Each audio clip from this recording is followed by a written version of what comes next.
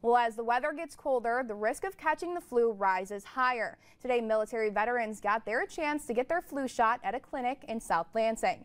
Veterans who are enrolled in the VA healthcare were able to have a walk-in flu shot at the Lansing Veteran Clinic on Cedar Street. The vaccines are free for all veterans, and nurse manager Sue Diaz says it's important to have vaccines ready and available for those who served.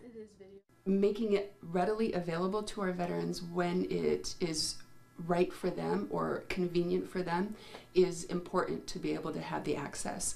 That's why we're doing it as a walk-in, so that way they don't have to make appointments, and then also that's why we're doing it on Saturdays, so that way our veterans who work during the week all day, they're not able to make it in, that they don't have to take time off work.